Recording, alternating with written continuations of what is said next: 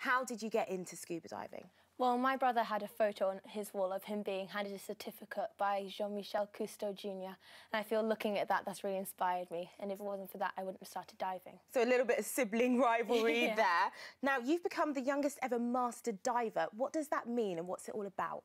It means I've done all of my courses to become a master diver at the youngest age possible, which was 2 days after my 12th birthday. Cool. And what kind of equipment do you use during your diving? Well, I use my full face mask. Wow. And I also use this specially equipped camera and lights. Is that like a GoPro camera? So you put it on your head and you can see everything underwater? Yeah, so this you can hold at different angles as well. And these lights pierce and these ones are wide, the angle. And tell us about this latest dive that you're going on. I'm going to be diving in the Sulphur Fissure in Iceland, and I'm going to be between the American plate and the Eurasian plate. And I'll be able to touch two tectonic plates at the same time and be in two different continents. That's incredible. How do you feel about that? You excited? I'm really excited.